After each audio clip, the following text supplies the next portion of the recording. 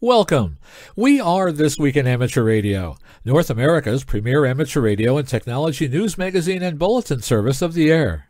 Here are the stories that are trending as we go to air this week. The FCC dismisses an amateur's petition to reverse amateur radio call signs. Jamboree on the Air is alive and well, although the 2017 participation count is down from last year. We will have news from the International Amateur Radio Union, and an 80-year-old Telefunken transmitter takes to the air. These headline stories will come to you in a moment, along with this week's special features. We'll visit with Bruce Page, KK5DO, and get an update from AMSAT and what's new with all those amateur satellites orbiting the planet. Our technology reporter, Leo Laporte, W6TWT, will address net neutrality and other technology-related stories. Australia's own Arnold Benchop VK6FLAB asks, how can you measure what frequency your radio is actually on? We will have the second part of a talk with Mike Lisensko and 2YBB about the status of the Amateur Radio Parity Act and how it differs from PRB1. And our tower climbing guru, Greg Stoddard, KF9MP, talks about mounting active electronics on your tower. That's all straight ahead, as edition number 979 of North America's premier amateur radio and technology news magazine and bulletin service, This Week in Amateur Radio, takes to the air right now.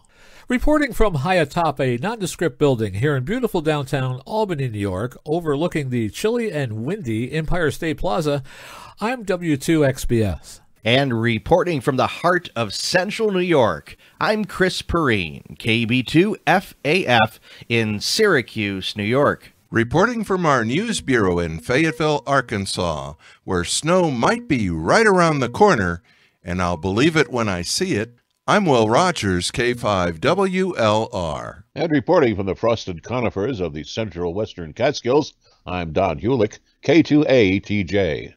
30 minutes of solid amateur radio news begins now. Leading off this week's news, the FCC has dismissed a rulemaking petition filed last May by Thomas J. Alessi, K1TA, of Stamford, Connecticut, that sought to amend the Part 97 rules regarding amateur radio service call signs. Here with the rest of the story is Carla Pereira, KC1HSX, reporting from League headquarters. The Commission action came in a November 28 letter from Scott Stone, Deputy Chief of the FCC Wireless Telecommunications Bureau Mobility Division. Alessi had asked the FCC to make call signs consisting of one letter, followed by 2 digits, followed by 1 letter available to amateur extra class licensees. Alessi asserted that the number of amateur extra class licensees who desires short call signs exceeds the available supply, and that his plan would make available an additional 7,800 4-character call signs.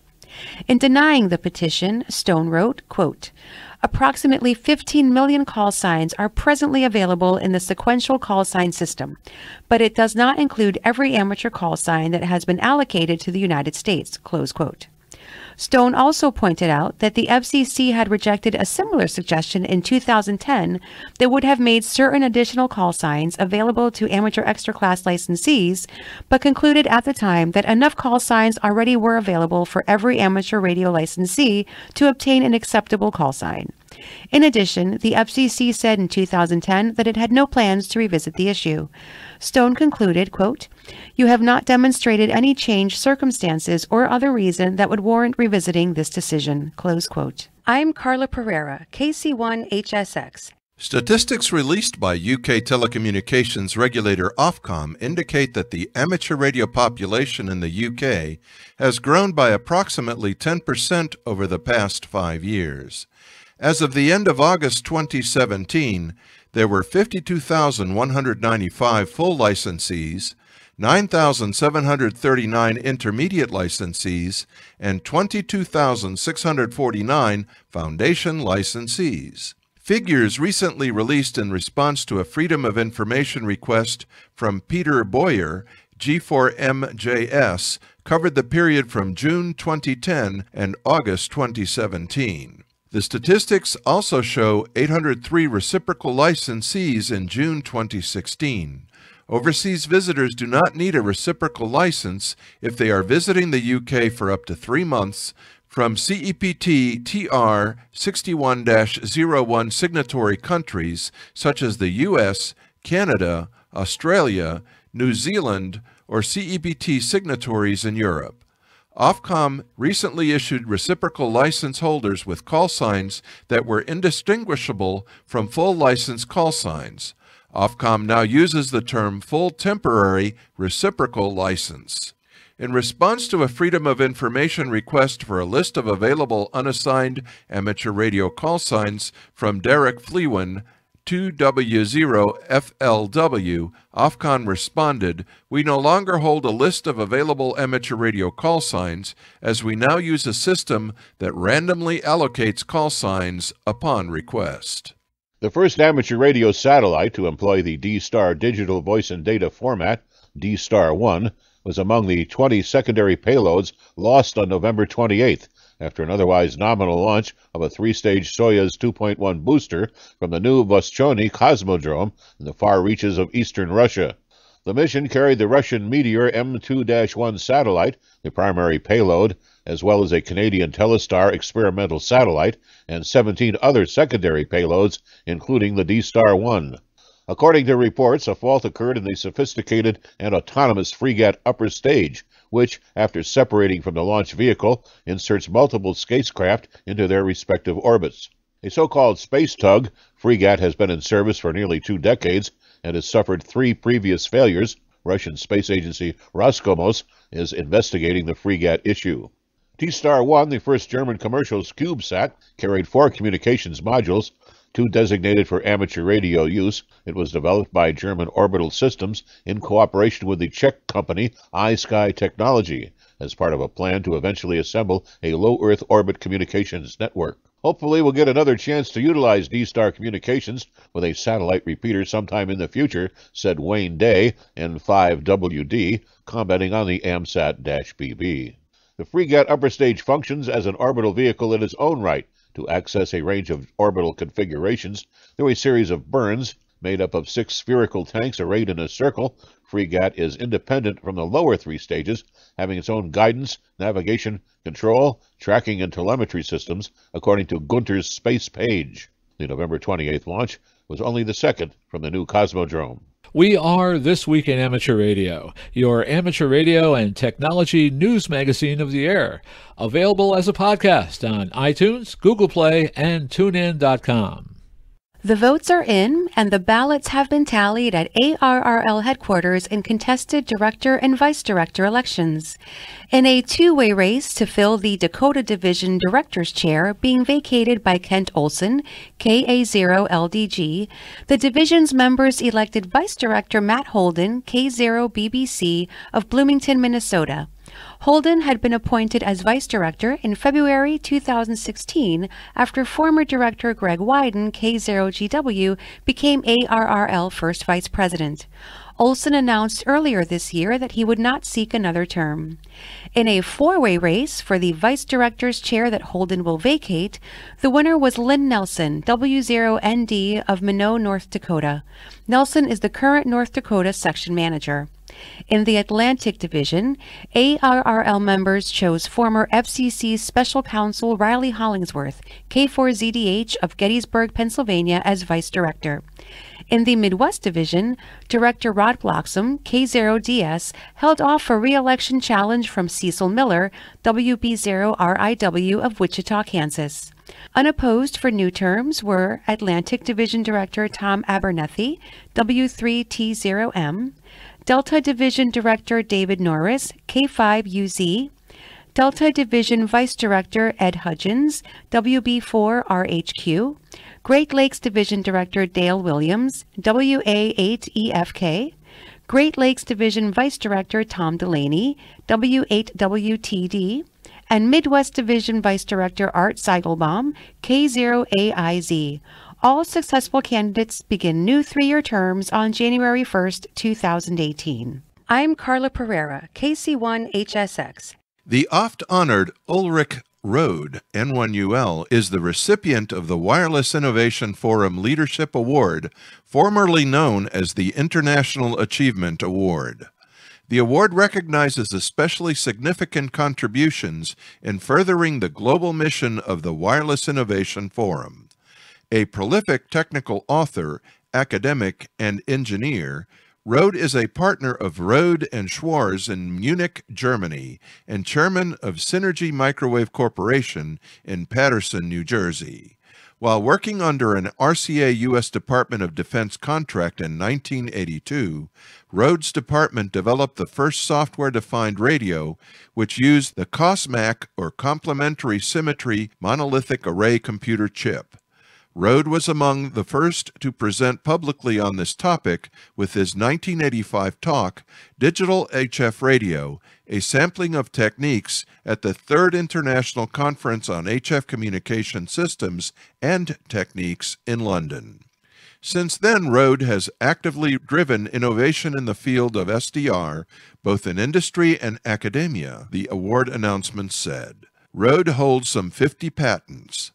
In December 2016, Rohde was invited to deliver the Sir J.C. Bose Memorial Lecture on Next Generation Networks, Software-Defined Radio Emerging Trends at IEEE, Hyderabad, India.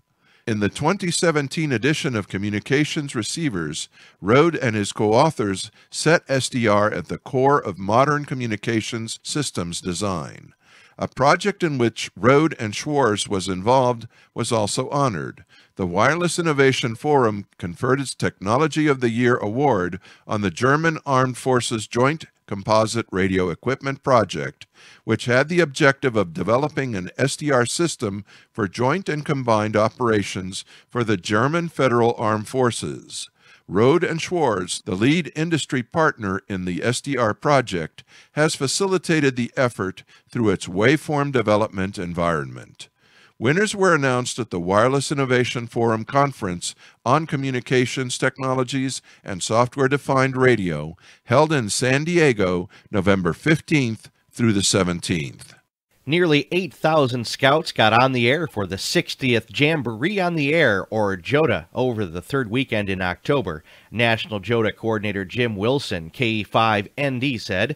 Wilson this week released the 2017 JOTA report, which declared radio scouting and Jamboree on the Air are alive and doing well.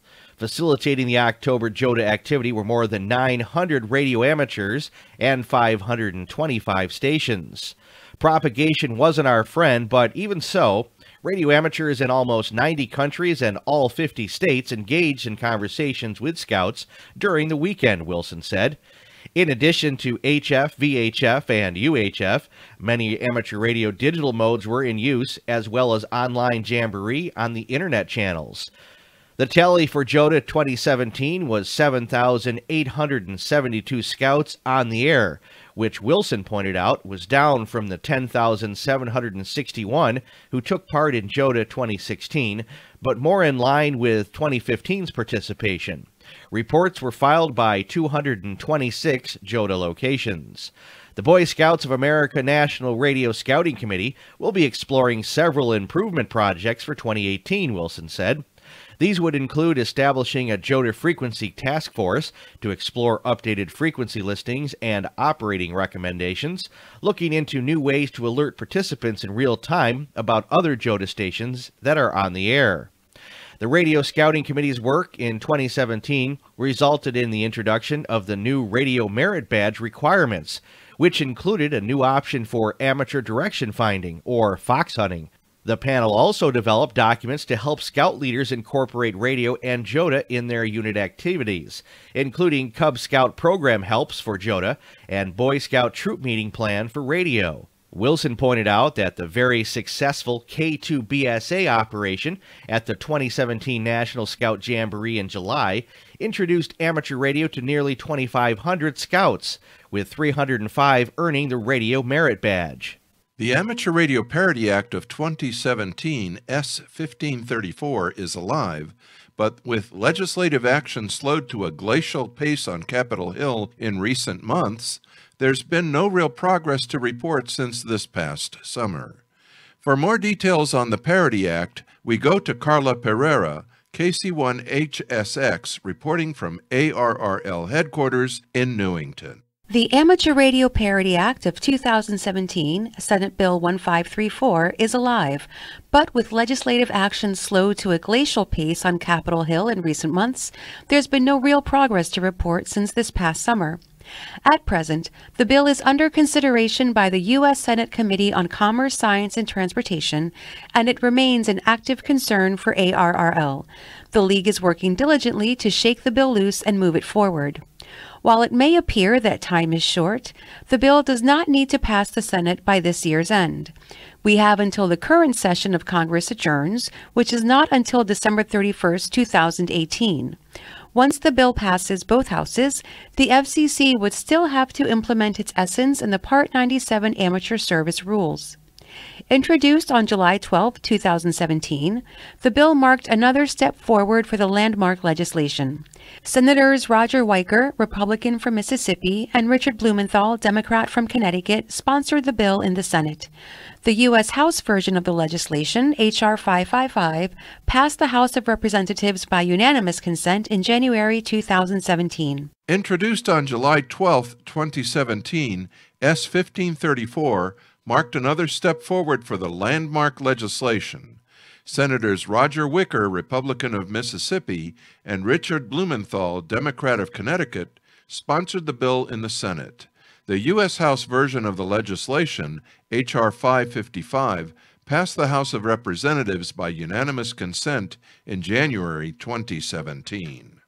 I'm Steve Ford, WB8IMY, and I'm speaking with Rob Macedo, KD1CY, the Director of Operations for the VOIP Hurricane Net. And we're going to talk about Skywarn, but first maybe we better define what is Skywarn. So Skywarn is the National Weather Service's volunteer weather spotting program where timely severe weather reporting based on a reporting criteria that the Weather Service sets helps protect life and property. So during severe weather events, amateur radio Skywarn spotters will report in based on the criteria that their local offices set, and there's training offered by many Weather Service offices in the spring through fall of each year. Okay, and I always think, when I think Skywarn, of hams going out with their handhelds looking at rotating clouds and that sort of thing. Is that a reasonable definition or not? Well, that's one example, and certainly done in the spring and summer months during tornado season, but it could also be that winter storm where we need snowfall reports, or a heavy rain event where we need rainfall and flooding reports. So it can be those situations. Could be like a nor'easter in the northeast that also can produce the snowfall and heavy rainfall or icing or wind damage. So it's all those other components as well, even coastal flooding along our shoreline. Now, coming up in a short time, we have Skywarn Recognition Day. What day does that occur, and what is it? So Skywarn Recognition Day is Saturday, December 2nd, 0 to 2400 hours UTC, and it's an event that was put together by the Goodland, Kansas National Weather Service office as a way to promote the Skywarn program and also to thank all those amateur radio operators that are active in Skywarn. Thank them for their reports and their service, because there are times where some warning information and such can only be confirmed by spotters on the ground, and those reports can become critical. So it's a fun event to get National Weather Service offices on the air to thank the spotters, to do communications over HF, VHF, UHF, cover the local repeaters that Skywarn can be on, also Echolink, IRLP, DMR, all those other modes. Depending on the Weather Service office, they could be on some or all of those modes. Some are active for the full 24 hours. Others may be just during certain portions of the day. You can check out the Central Region Skywarn Recognition Day website for more information. Okay, very good. And I hear the W1AW will be on the air as well. Yes, they'll be on the air. They'll be using a special call sign WX1AW for their participation in the event. Excellent. Looking forward to it. Thanks, Rob. All right, thank you. The amateur radio clubs at National Aeronautics and Space Administration centers around the U.S. have invited the amateur radio community to join the NASA On the Air special event, otherwise known as NOTA. The event gets underway in December and continues through December 2018.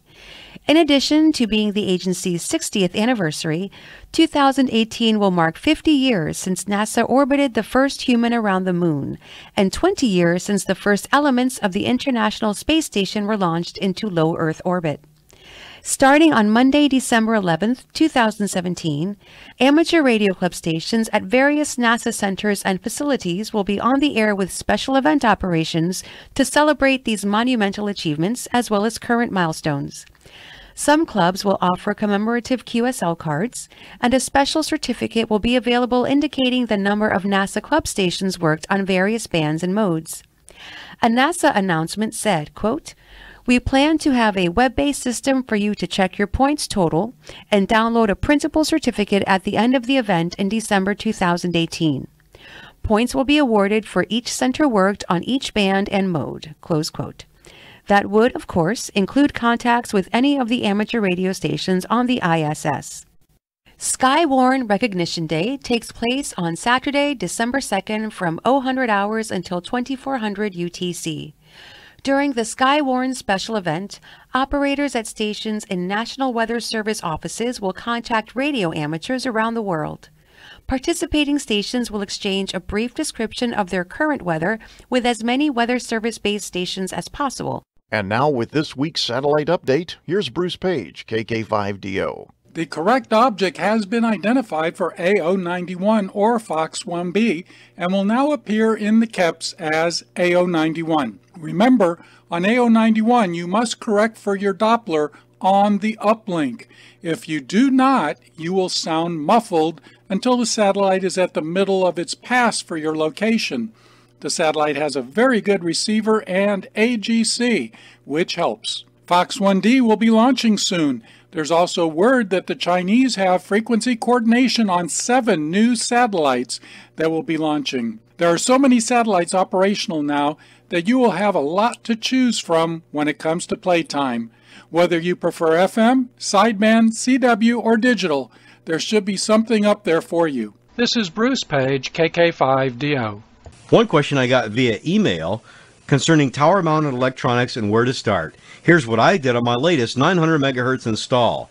Concerning feed lines, I use the 900 megahertz band for a one-way link between my recording studio at home and the local repeater for airing This Week in Amateur Radio. Feed line loss at 900 megahertz is horrible unless you intend to spend lots of money on pressurized semi-rigid feed line. One solution to this problem is to mount the electronics on the tower and limit the feed line to, say, 2 or 3 feet. It's easy to run 115 volts AC up the tower. Make sure the wires you choose to install are the outdoor type with 3 wires. Also check with the tower owner to be sure it's legal to do so. Probably any lighted or registered tower would require you to run the power wires through conduit. Actually, running conduit on a tower is rather easily since it's generally in a straight line. Okay, so you've installed the power to the place where you intend to mount the electronics and antenna. Your next job is to find a suitable cabinet. If your space requirements are small, like the size of a small HF rig, you're in luck. For those needing to obtain and tower mount a larger cabinet, here's how I handled a couple of those projects. First, we gathered all the equipment to be put in the cabinet on the tower and arranged it to take up minimal space but allow sufficient cooling airflow. Then we located a cabinet that came close to the size and height and width. I took it to a local welding shop and had them cut all the way around the outside, splice in 5 inches of steel to make it deeper. After the bill was paid, I sealed it with silicone and paint and tested it with a water hose for a watertight seal. I did install 2 drain holes in the bottom just in case. For smaller projects, marine battery cases work well for housing tower-mounted electronics. You'll need a mounting bracket of some sort and some holes in the box, but they're cheap and durable. Hamfests are good places to look to pick up plastic boxes for outside mounting. I found several with molded-in nuts for mounting, clear plastic doors with key locks for real cheap, my favorite 2 words. Some common mounting devices for electronics on the tower are hose clamps, antenna U-bolts, most brass screws and nuts, as well as custom-made brackets from scrap steel. If you live in an area with a large industrial area, try to get to know someone that works as an industrial electrician who can help you scrounge old steel electrical cabinets, scrap steel, wire, and other hardware. Most of my best outdoor installations were made from old control cabinets destined for the scrap steel bin or the landfill. And while you're building your tower-mounted box, be sure to consider how to safely put it on the tower and gain access to it. Remember, money spent on books and videos relating to tower safety is always money well spent. Invest in your safety soon. Don't be a statistic. This is Greg Stoddard, KF9MP, reporting for This Week in Amateur Radio. We are This Week in Amateur Radio, your amateur radio and technology news magazine of the air, available as a podcast on iTunes, Google Play, and TuneIn.com. And now with the latest technology news and commentary from Petaluma, California, This Week in Amateur Radio is proud to present Leo Laporte. The time is now 2 a.m. in Bakava, Belgian Congo, the home of the Jungle Telegraph. We'd like to say hello to Ungat Unga Ump and Mrs. Ump and all the boys up at the transmitter. Leo Laporte, kick it, the tech guy. Any way that the internet and the computing and digital technology are changing our lives, that's what we talk about right here. And boy, they are, aren't they? Are you all loaded up? Get your Black Friday deals on. Monday is Cyber Monday. That's the silliest thing ever, Cyber Monday. Although it outpaced, at least with online sales, it outpaced Black Friday last year, $3.5 billion to $3 billion. So I guess there is something to that Cyber Monday thing. The theory was in the past that people didn't have very fast internet at home, so they'd wait till Monday and then do their shopping at work. That's kind of a nutty idea. We don't wait till Monday to do our shopping anymore, do we? But on the other hand, I would imagine did anybody get any fist fights on Black Friday? Did gunplay break out? I don't know. Seems like it would be a lot safer online. You don't have to get up early in the morning. But if you do, you're in bed when you're shopping. I don't have any numbers yet for Black Friday, but I imagine it was a big shopping day. Everybody, I know traffic was terrible around all the outlet malls and the shopping malls in our area. It'd be interesting if the net neutrality rules pass December 14th, the anti-net neutrality, the new rules pass that allow your ISP to shape your bandwidth, we say that euphemistically, to decide what you can and can't see and how much you pay and how much the other guy pays and all that stuff. Be interesting to see what happens next year on Cyber Monday and Black Friday. What kind of online shopping? I can imagine a scenario where your ISP, I can see my ISP Comcast doing this. Say, yeah, if you want access to Amazon, let's see, who would they go to? Would they go to me? No, I already pay enough. They'd probably go to Amazon. Hey, Amazon, if you want access to our customers, our millions of customers, you're going to have to pay us a little extra for that access. A little toll road. How about that? That'd be interesting, wouldn't it? Be a good payday for Comcast. I'm not sure how good it would be for the rest of us. Because, of course, what does Amazon do? Well, they just put it all in the prices, right? They just mark up everything a penny and everything's all right. Everybody's happy. So we end up paying for it, don't we? It's an interesting situation, this net neutrality thing. I don't think the general public cares that much about it. Maybe you do. Maybe because you listen to this show, you know about it. First of all, because it's a terrible name, net neutrality. What does that even mean? Maybe we should say we'd like to ban internet discrimination. Even that doesn't kind of make a lot. Because I think people don't even think people think of the internet as just hot and cold running websites, right? They just pour into my browser whenever I ask for it. It's kind of a miracle of the 21st century. You just open up a computer, you click a button, and all of a sudden something shows up. You can buy stuff, and then 2 days later it actually shows up on your doorstep. You can watch a movie. It's just kind of this free-flowing stuff. We don't really think about much, do we? Well, we might have to at some point. I mean, the FCC has decided to completely ignore, even though they're required to, the comments of the public to just dismantle this whole protection of the internet. They say, well, we didn't have it 2 years ago. This will be the great internet we had a few years ago. Yeah. There's some examples, though, of companies not behaving too well. You remember when Netflix wasn't very usable on Comcast because they were in a fight? They wanted Netflix to pay money. Netflix said, what, to pay money to access your customers? Yeah. Netflix said no. Netflix got worse and worse. Do you remember that? When you really couldn't use Netflix if you're a Comcast customer? I do. Eventually, Netflix paid up and it all got better again. That's what we're talking about. That's happened. That's the great internet of 2 years ago? I don't think so. But it's hard to get people to care about it, and partly because we've fought this battle before and won, but I think we're gonna lose this time. December 14th, the commissioners of the FCC will vote, eliminating all regulation of internet service providers. It's not regulation of the internet. Don't get fooled by that. Oh, we don't want any government regulation of the internet. No, it's not. It's not. It's the exact opposite. It's government keeping internet service providers from messing with the internet. Hands off. Comcast blocked BitTorrent for a while too. Remember that?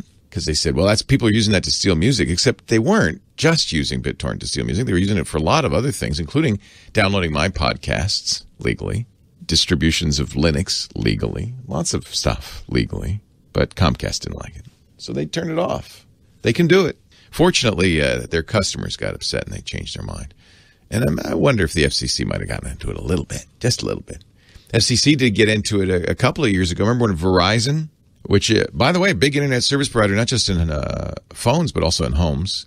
But on your phone, if you had a Verizon phone, Verizon was sending out a unique identifier actually attaching it to you, a unique identifier that they would then sell to anybody who paid the fee, so that websites and advertisers and so forth could identify you on the internet and collect information about you on the internet. When Verizon got caught doing this, the FCC caught them and fined them, and they stopped. I don't think that'll happen anymore either. We want a light hand on the internet. Hey, there's a program you should not buy called Computer Cop. COP. It's billed as an internet safety program, that keeps your kids safe.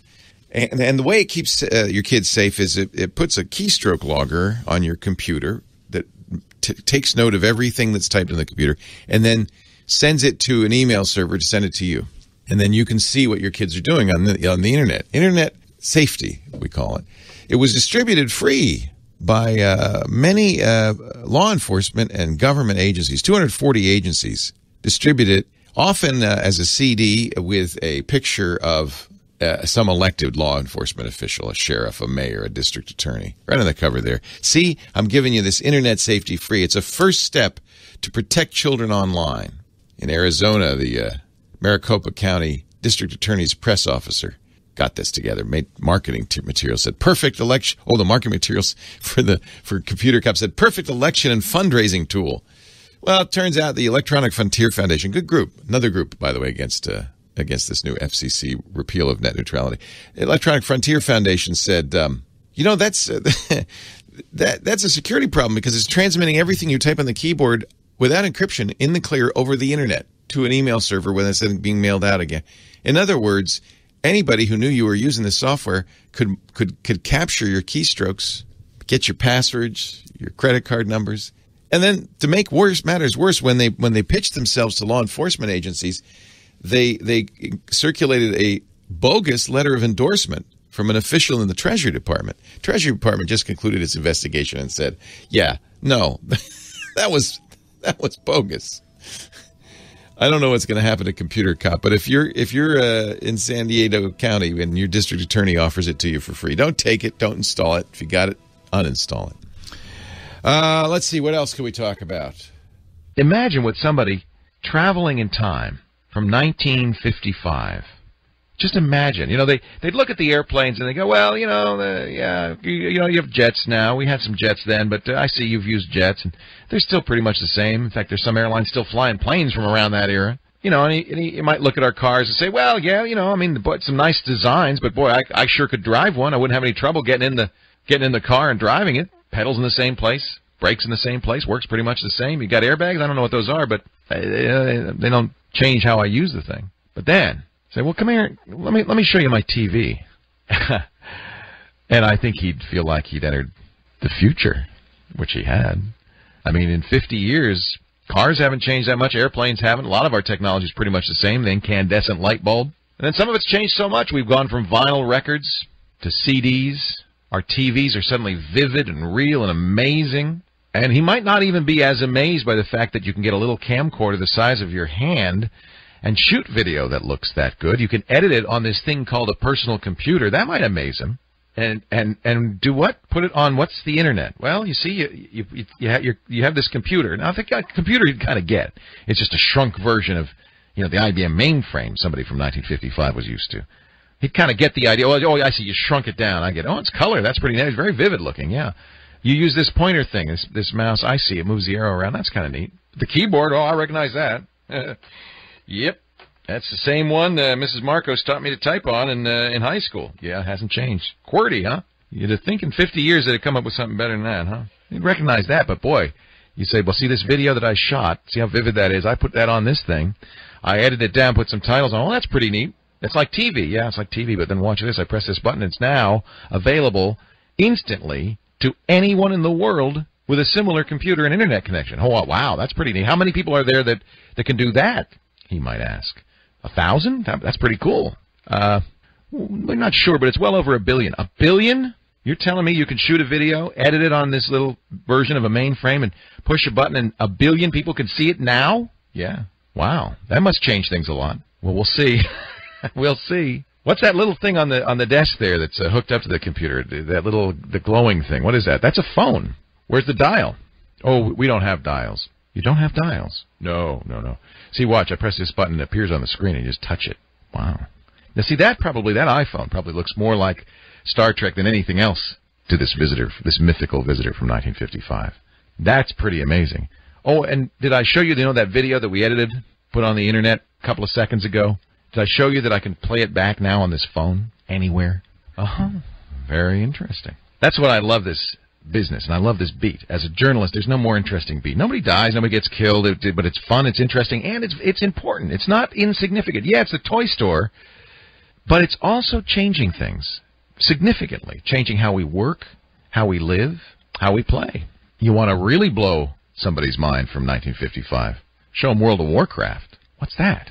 Well, it's a 3D world.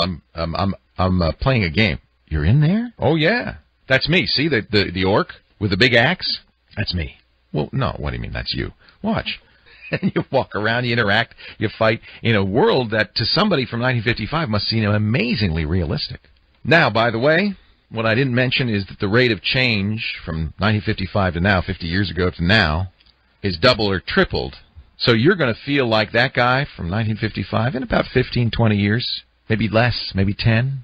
The same kinds of amazing jumps will happen to us.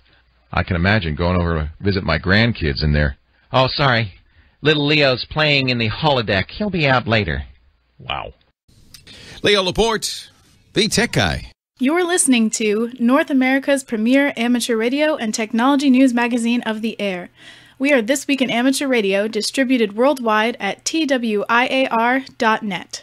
It's very easy to criticize when you don't understand. I would encourage a little bit more dialogue and a little less assumption.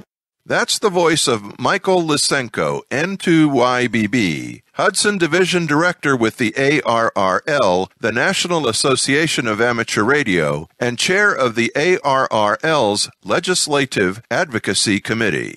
Recently, Rains Hapali, KC9RP, caught up with Mike on Skype to learn the ins and outs of ARPA, the Amateur Radio Parity Act of 2017. Hap began our second and final excerpt from his conversation with Mike, requesting a brief explanation as to the differences between the proposed ARPA legislation and PRB1, legislation many hams have benefited from the past several decades. We basically, the first time around, just took PRB1 and kind of put it on a bill and said, here, let's do this for private land use, homeowner association type of development. The problem with that, of course, is that you have to realize that the folks who live in deed-restricted communities, these are their entitlements. And so it would be unreasonable to think that you're just going to walk in and basically roll over everybody and get PRB1 done. And so what happened was we were told by the powers that be in both parties on the House Commerce Committee that we needed to sit down and work out some sort of arrangement that was satisfactory to both us and the folks who represented the homeowners associations. Without that, we never, ever, ever would have seen any legislation for us. They made that extremely clear to us. And so we sat down over a period of a number of months and literally worked out an arrangement where homeowners associations protected what they felt, what they were already entitled to. And we got the guarantee of an effective outdoor antenna with no preclusion of amateur communications, and having done so in the least restrictive manner. We basically got PRB1, but in terms of the way it's dealt with a deed-restricted community, as opposed to municipal zoning board. There are certain things that they needed to protect, such as the fact that a homeowners association, their primary responsibility, as far as they see it, 99% of the times, is the aesthetic concerns of the community. There would be no way that they would give up something that they already had the right to. One of the complaints that we heard is that, we have to go to homeowners associations to apply. And, well, you know what? You would have to do that anyway, even if this didn't exist. The bottom line is the homeowners associations, through covenants that travel with the land for as long as that thing is in development, one of their entitlements is to determine the aesthetic values of the property. Now, that's not saying that they're unreasonable. Sometimes they are. We've all heard of the pink Cadillac in the driveway kind of thing and silliness. That was a major concern for them. Some folks have complained that, well, I've got to go to them for permission. Well, you know what? If you live in a municipal zoning board, you have to go to municipal zoning board for a permit. There are similarities all around. The ability to determine the maximum height, safety issues involved in putting in structure of an antenna structure, things like that. There's really no difference there than what would happen as if you went to municipal zoning board. So the bottom line is that they were looking to make certain that they didn't lose what they already had. On the other hand, we wanted to make certain that we didn't lose what we already had. So we made certain that the legislation only dealt with deed-restricted communities. Anybody who lived in a deed-restricted community, those who live in a municipal zoning board area, PRB1 affected them and would not change, so that there wouldn't be any of that crossover, and we wouldn't have to worry about losing the ability to maintain PRB1 for people who live in communities that are not deed-restricted. So there are a lot of similarities, there are a lot of differences, but the bottom line is that these are things that we needed to work out with both CAI, Community Associations Institute, and of course, both parties on the Commerce Committee. It was a long and arduous process. This leads us to November now of 2017. How much more time do we have? All right, the congressional session ends December 31, 2018. We have a little over a year still within this congressional session. And that's critical to us because you have to make the assumption that the face of one, if not both houses of Congress, stand a very good chance of changing come the midterm elections. We would probably have to start from scratch if the face of either house changed dramatically. We've been very lucky in that the support we've gathered over the past few years is bipartisan in nature, despite the fact that you see some not so friendly goings on in Congress. We've been able to avoid that nastiness because we provide a critical service in time of need, and we don't cost the taxpayer a penny. So we're able to kind of avoid some of the nastiness that's been going on, but things have a habit of changing, and you never know what will happen, but we do have until the end of next year to try to get this thing through in this session. So what can I, as the everyday ham, do to help?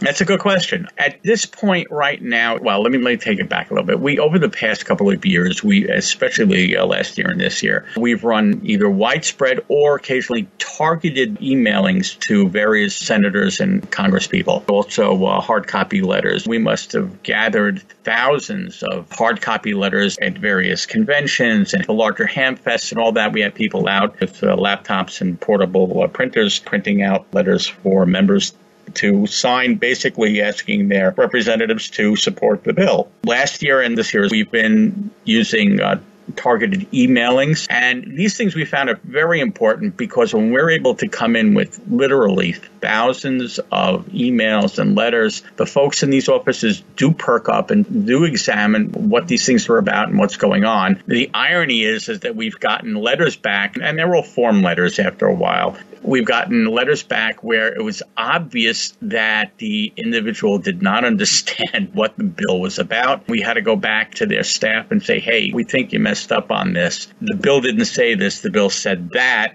Could you please do us a favor and fix it on your response? Well, usually they did. It was important to us to do that is because we were getting phone calls and letters and emails from members who were concerned that their legislator didn't get what they were talking about and was going to oppose the bill. That obviously was not the case, and certainly not in the House where the thing passed very quickly on suspension of the rules. We've done a couple of emailing specifically to Florida, as well as some media. But there's only so many times you can keep on sending the same thing over and over and over again before people kind of get tired of it. What if I'm not an ARRL member? We are not allowed to solicit non-members for any purpose, but that doesn't mean that they're not able to send emails or write their representatives or support the bill. And certainly They reach out to ask a question. The question will get answered. And then we'll say to them, why are you not a member of the League? The League is your best advocate for amateur radio. It just occurred to me that obviously you can let a lot of folks know in a ham club if there's a video. But that's a good point. There is nothing current. Part of the reason for that is because the problem is so narrow at this point that I don't think we even thought about putting something out there in terms of a video when the problem is truly very frustrating, the whole being placed by one senator. I suppose those who are in Senator Nelson's jurisdiction, if they haven't dropped him a note already, they should. Well, what they could do is pick up a phone and call his Washington office and call his local office to them and say, I support the Amateur Radio Parity Act, and I'm a constituent, and we're not happy that you don't support it. Inundating that office with phone calls would send a message. And understand that you have to be respectful. You can't cross the line. And unfortunately, we've had some individuals who have crossed that line and make it more difficult for us in the long run because, let's face it, you want to treat people in the same manner that you want to be treated. And so when you do call up a legislative office, do it in a way that makes us look good, not bad. There is a lot of information on the ARRL website. If you just go to the homepage, we have an FAQ that we've put up there. And of course, you can get information by reaching out to me as well, and or your own directors. That would probably be the best way of reaching out if you have any questions. And that concludes Hap Holly, KC9RP's time with Mike Lysenko, N2YBB, chair of the ARRL Legislative Advocacy Committee and ARRL Hudson Division Director. Editorial comment. You just may be fortunate enough today to not be living under the stifling umbrella of a homeowners association with its covenants and deed restrictions. But that time may come, in which case you'll wish you had proactively participated in being a part of the solution, supporting ARPA of 2017, not part of the ongoing problem many hams are living with today. I'm Will Rogers, K5WLR, bidding you very 73. We are This Week in Amateur Radio, your amateur radio and technology news magazine of the air, available online at www.twiar.net. I'm Steve Ford, WB8IMY, and this is the ARRL Audio News propagation forecast for Friday, December the 1st. There is a single lonely sunspot on the edge of the solar disk, and it's likely to be gone by the time you hear this broadcast. According to the forecast, we'll once again be left with a spotless sun. There was a coronal mass ejection headed our way earlier this week, but we dodged that bullet and avoided some nasty geomagnetic storms as a result. For now, conditions are a bit unsettled, but not bad for a solar minimum. Granted, the solar flux index has dipped, and that's never good for the higher HF bands. However, the low band should be in pretty decent shape. Conditions, in fact, may be very good for the 160-meter contest this weekend. On VHF and UHF, we have major weather changes occurring throughout the country, and that has triggered some interesting tropospheric ducting band openings. One hot spot at the moment is northern Florida and southern Georgia. Another is along the California coast. And since we're entering December, be on the lookout for 6-meter sporadic E band openings between now and the end of January. The International Amateur Radio Union, or IARU, says significant progress was made during the World Radio Communication Conference 2019 preparations that took place earlier this month at International Telecommunication Union headquarters in Geneva. But the AIRU cautions that a lot remains to be done before the reservations and concerns of regulators and spectrum users are adequately satisfied.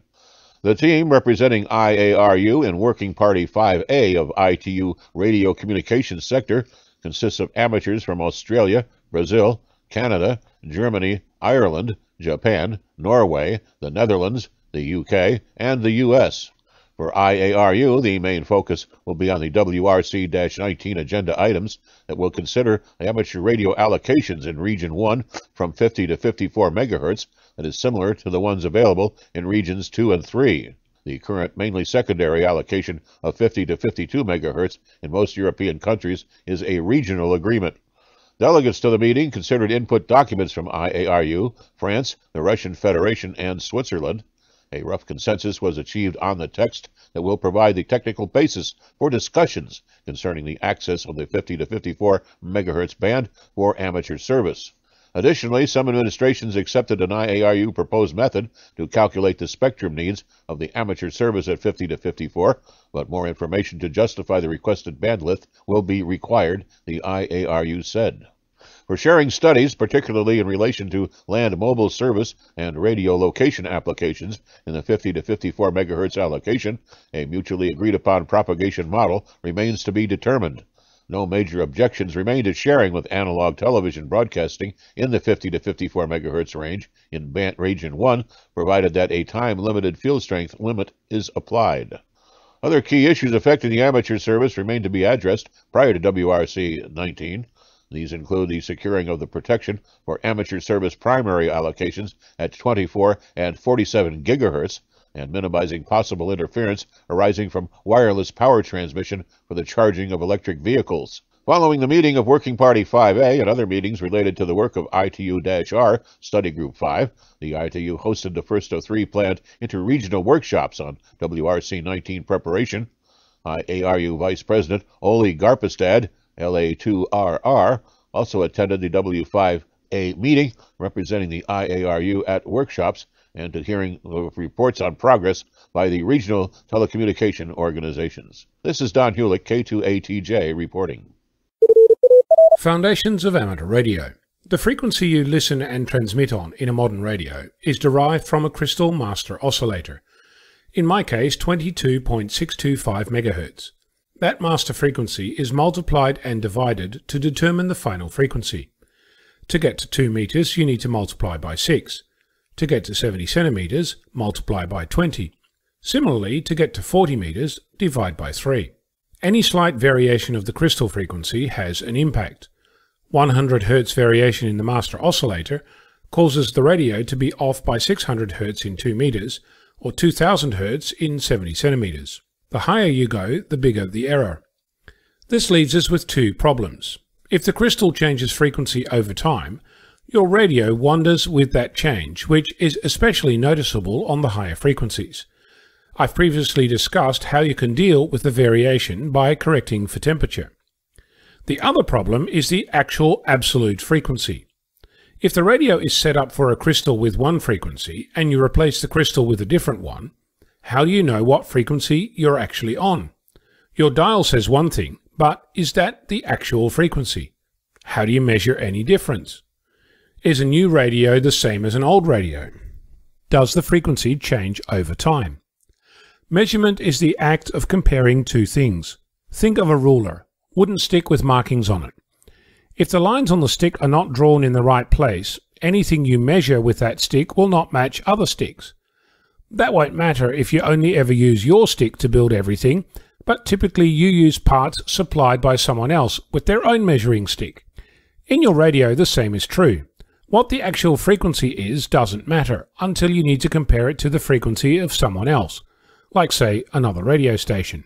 The first thing we need is something to compare with, a reference frequency. As it happens, there are several of those around. As an example, you'll find reference broadcasts on 5 MHz, on 10 MHz, 15 MHz and 20 MHz. There are countless other frequencies where you'll find radio time signal stations. These stations broadcast on a steady frequency with a defined signal that you can use to do measurements against.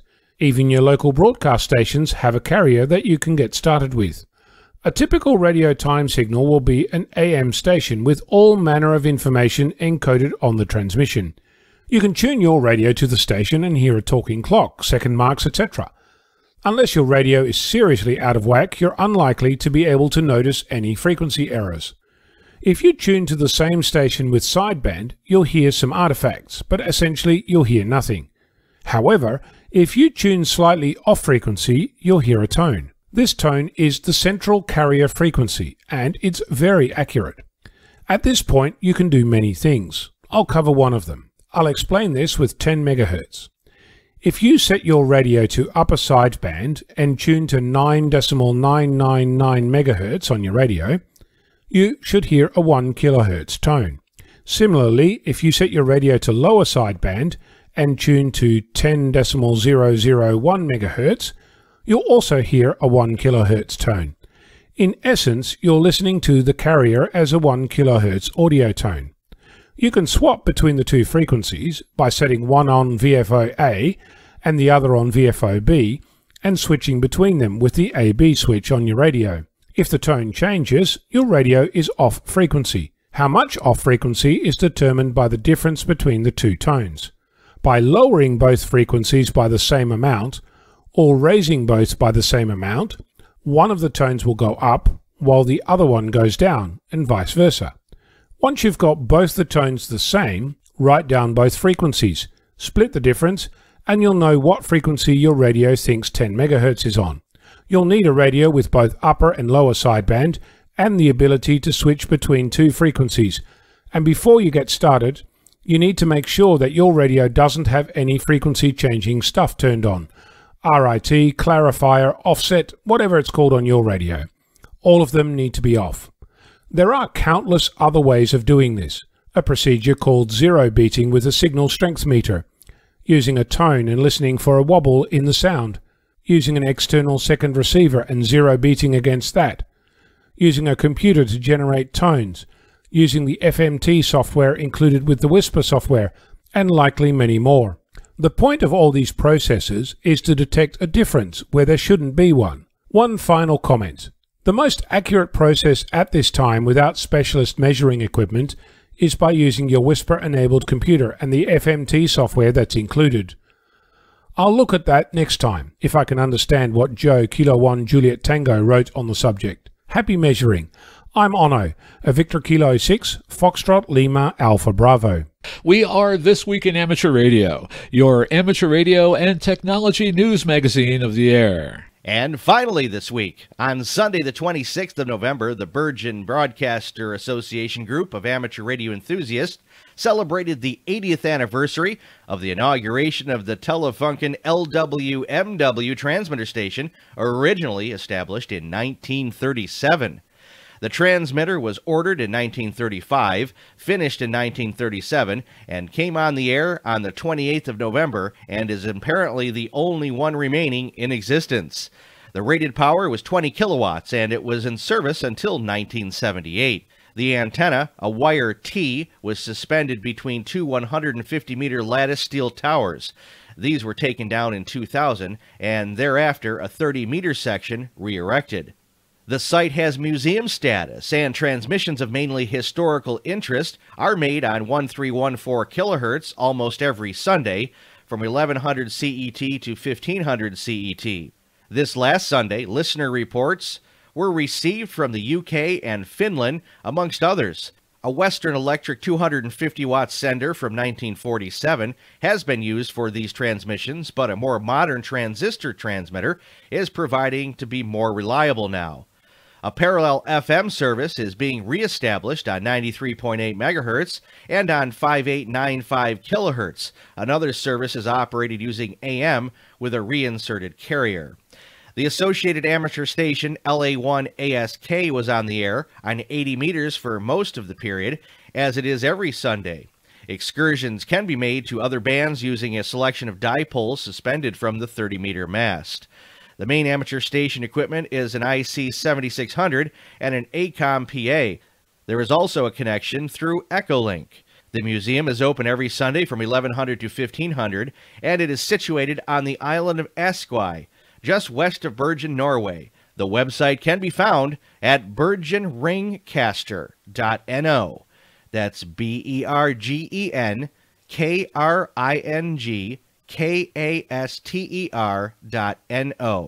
Many of the news and information items heard on This Week in Amateur Radio have been provided by the American Radio Relay League, the ARRL letter, AMSAT, the Radio Amateurs of Canada, amateur radio newsletters from around the world, sources on the Internet, and the packet bulletin board systems of the United States and Canada. This Week in Amateur Radio is produced by Community Video Associates Incorporated, a New York State nonprofit corporation. If you would like to become an affiliate, submit news items, send us comments about the weekly amateur radio bulletin service, or just to support us, please get in contact with us via our Facebook page. Just log into Facebook and search for the group This Week in Amateur Radio. You can also find us on Twitter at twitter.com/TWIAR. For program audio, archives, and the latest amateur radio news, visit our website at twiar.net. This Week in Amateur Radio version 2.0 is produced and distributed under a Creative Commons non-commercial share-alike license. Now, for the staff of This Week in Amateur Radio, this is Jessica Bowen, KC2VWX, saying 73 until next week.